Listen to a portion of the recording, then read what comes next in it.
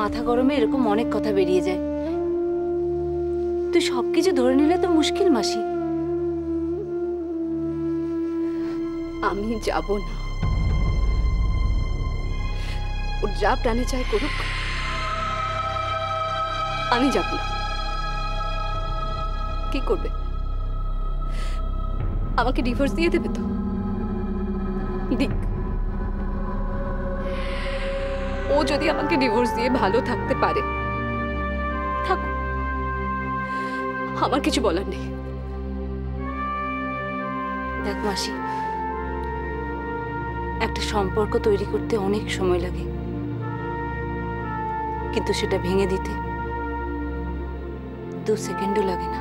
তুই আমাকে বলছিস কেন সব কথা? গিয়ে তোর মেশোকে বল না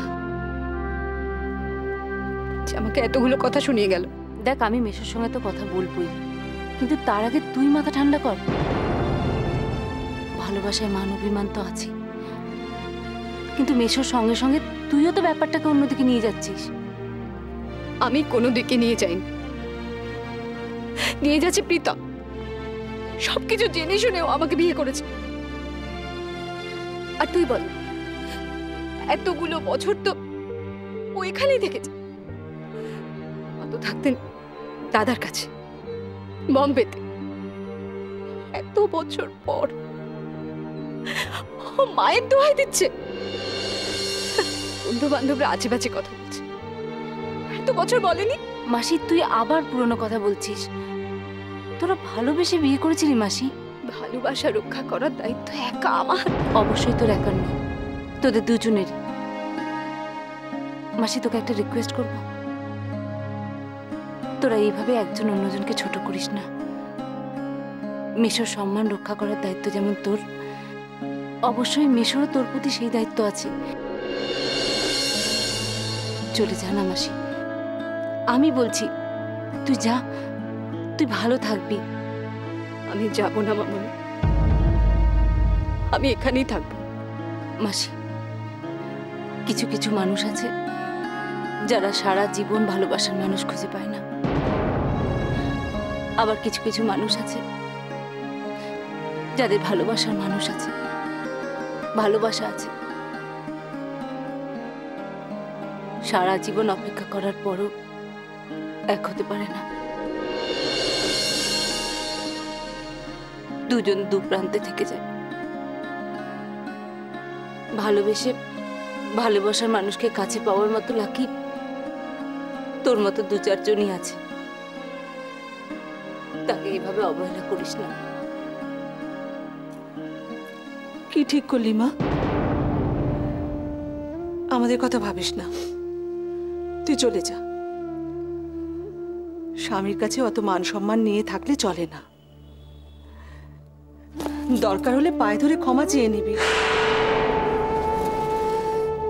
কেন? তোমাদের কাছে আমি খুব বোঝা হয়ে গেছি না? বেশ, আমি চলে যাচ্ছি। প্রীতম এলে বলে দিও যে আমি কোথায় গেছি তোমরা কেউ জানো না। কি পাগলামো করছিস? আমি ফিরে যাব না মামনি, অসম্মান নিয়ে আমি ফিরে যাব না। আচ্ছা, যাস না। প্রীতম আমাকে যা বলেছে বলেছে, মিথ্যে কথা বলবো না। কষ্ট পেয়েছি, কিন্তু ও তোকে কথাগুলো বললো কি করে, যেখানে ও খুব ভালো করে জানে কোনটা সত্যি কোনটা মিথ্যে। মামনি, আমি তোকে বড্ড ভালোবাসি। তুই তো আমার বোন, আমার বন্ধু। তোর অপমান আমি সহ্য করতে পারবো না মামনি। তোমার কাছ থেকে আমি এটা তো আশা করিনি মামনি। এই প্রীতম আমার কাছে ভীষণ অচেনা রে, বড্ড অচেনা, অচেনা।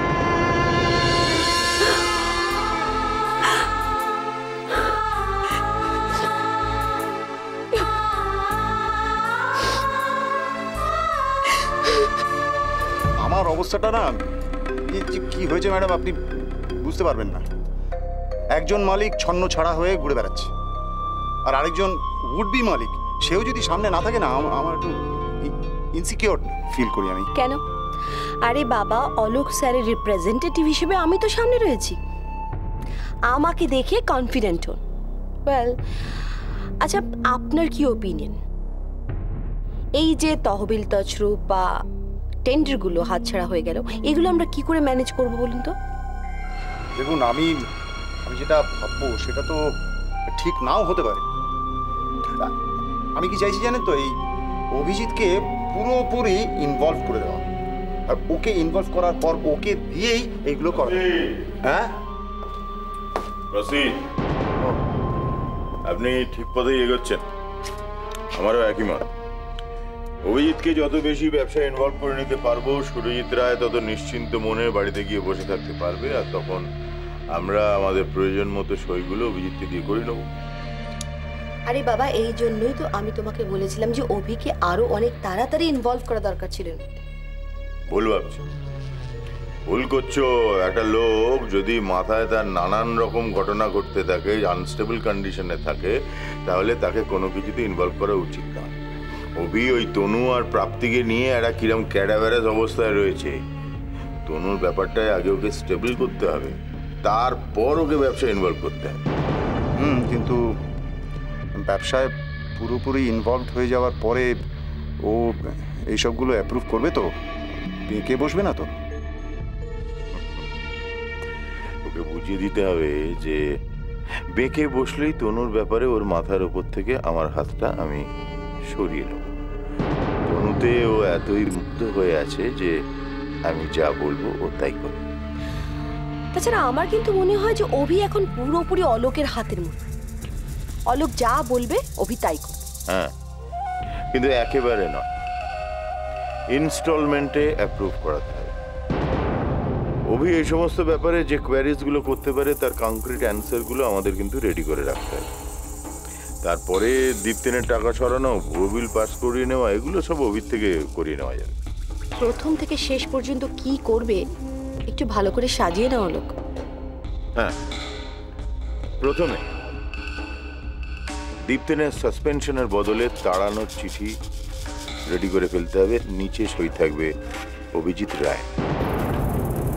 আর সেটা করতে গেলে দীপ্তিনের সম্পর্কে সমস্ত কথাগুলো অভিকে বলতে হবে, অভিকে বিশ্বাস করাতে হবে, কমপ্লেনগুলো এমন লেভেলে সেটা বিশ্বাস করাতে হবে যাতে দীপ্তিনের সঙ্গে কথা না বলেই অভিত ওর স্যাক লেটারে সাইন করে। তারপর সলিড গ্রাউন্ড দেখিয়ে আরো কিছু ফান্ড ট্রান্সফার করে নিতে হবে, থোক বিলগুলো অ্যাপ্রুভ করে নিতে হবে। ব্যাস, তাহলেই রায় গ্রুপের রেপুটেশনে আলকাতরা। ঠিক আছে, তাহলে এটাই আমাদের গেম প্ল্যান। গুড, তাহলে আপনি তনুশ্রীর ব্যাপারে অভিকে তোল্লা দিতে শুরু করে দিন। আর যত তাড়াতাড়ি সম্ভব অভিকে বিজনেসের ব্যাপারেও ইনভলভ করো। বান্দা হাজির স্যার। Hello, thank you. বলছি কাজ সাকসেস, কখনো জামিন হয়ে গেল। Thank you. কি থ্যাংক ইউ বলছেন স্যার? জানেন ওই কখন শুয়ে সরি ফর ল্যাঙ্গুয়েজ, কখনো যখন জামিন হচ্ছিল না, কাজ চলে যাচ্ছিল স্যার, দাউ দাউ করে জ্বলছিল গাটা। শুধু এই পাওনার কথাটা ভেবেই।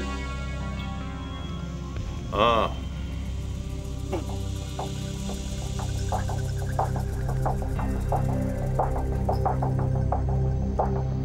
তো হ্যাঁ বলছি, বলুন। কোথায় এখন? কেন, আপনি জেনে কি করবেন? পুলিশ পাঠাবেন? যা শুনে মনে হচ্ছে এখনো শত্রুই ভাবছো। বাবু মনে হচ্ছে এখনো কোনো ঠেকেই লুকিয়ে আছো। আরে দরকারটা কি সেটা বলুন না। তোমাকে তো আমার দরকার পুরোবে না খোকন, তাই তোমাকে আমার ভালো রাখতেই হবে, তোমাকে স্টেবল রাখতেই হবে, যাতে কলোনিতে থেকে কলোনি বাঁচানোর লড়াইটা চালিয়ে যেতে পারো। সময় নষ্ট না করে লাইনে আসুন। কি দরকারে ফোন করেছেন বলুন। তোমার জামিন করিয়ে দিয়েছি, কলোনিতে ফিরে যাও, সুখে শান্তিতে সংসার করো আর ধান্দাবাজি করো। তা জামিনটা যে হয়েছে সেটা জানতে পারবো কি করে? কোর্ট অর্ডার তোমার বাড়িতে পৌঁছে গেছে,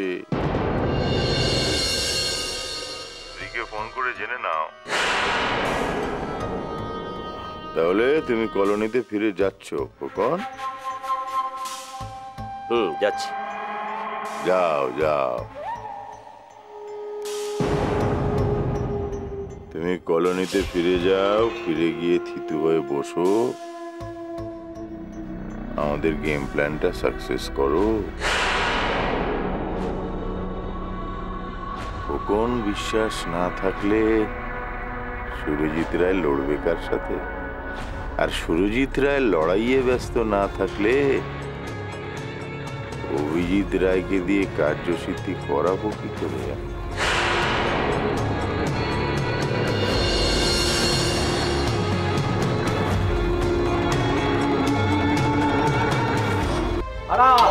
সবাই চ্যালেঞ্জ করে দাও, এই ফুল কলোনির দিলীপ কাকার চায়ের দোকানের আজকের চা ফ্রি। যার যতবার খুশি এসে চা খেয়ে যান, বলবি না। অ্যাটেনশন অ্যাটেনশন, কলোনিবাসী সবাই শোনো, এদিকে আসো, সবাই মন দিয়ে শোনো। আমাদের দিলীপ কাকা আজকে ডান চাগর হয়েছে। আরে কেন, সেই কারণটা সবাইকে জানিয়ে দাও। আরে দীর্ঘদিন অজ্ঞাতবাসে থাকার পর আমাদের কলোনির বীর ছেলেরা নিজের ঘরে ফিরছে গো। তাড়াতাড়ি বাইরে এসো, দেখে এসো, খোকন মিলনটা ফিরে এসেছে।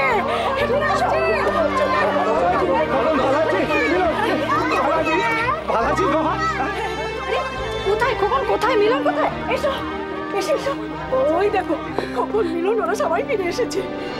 ভালো আছে তো? কতদিন পরে এলে। হ্যাঁ দেখ দেখ, তো দাদা চল না, চল। ভালো আছে তো তোমার সব? দাদা দাদা, তোমরা যে আসবে আগে জানাওনি তো? না। খোকন, ও খোকন, সর্বপ্রথমে সর, আমার ছেলেটাকে দেখতে দে। আরে তোদের মুখ চোখটা একেবারে শুকিয়ে গেছে বাবা। হ্যাঁ রে বাবা, তোদের মুখে হাসি নেই কেন রে? হ্যাঁ, কোথায় হাসবি, কথা বলবি? হ্যাঁ, কি হলো? আরে কি হলো বল না, কি হয়েছে?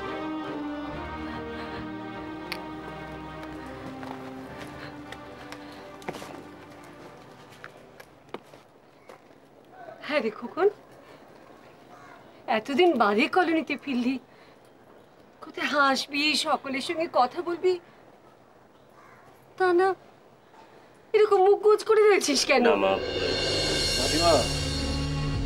আমাদের এই আশাটা আশা নয়, আমাদের কত আবার গা ঢাকা দিতে হতে পারে।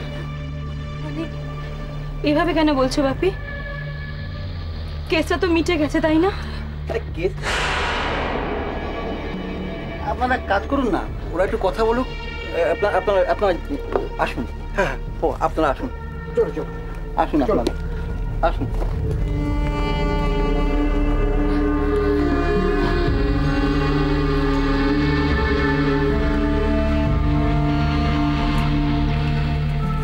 কি হলো, চুপ করে আছো কেন?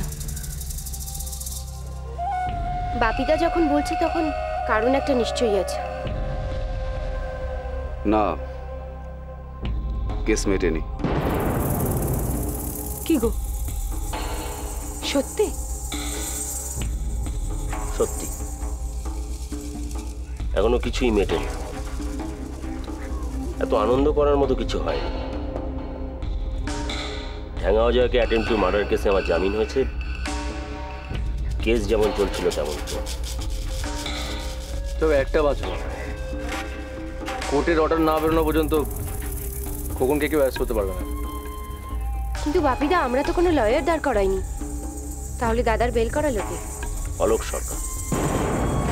অলোক সরকার?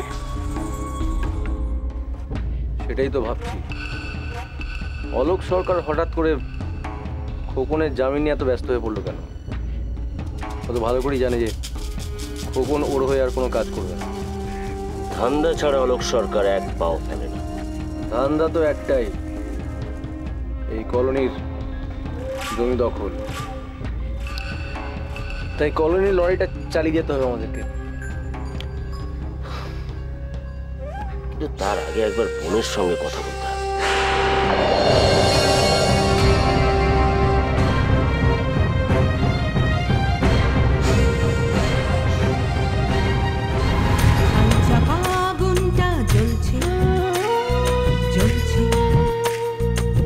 প্রতিবাদী মনে জেগে উঠছে, উঠছে, জেগে উঠছে। এবার পাল্টা চালে কৌশলে শুরু হোক ঘাত প্রতিঘাত।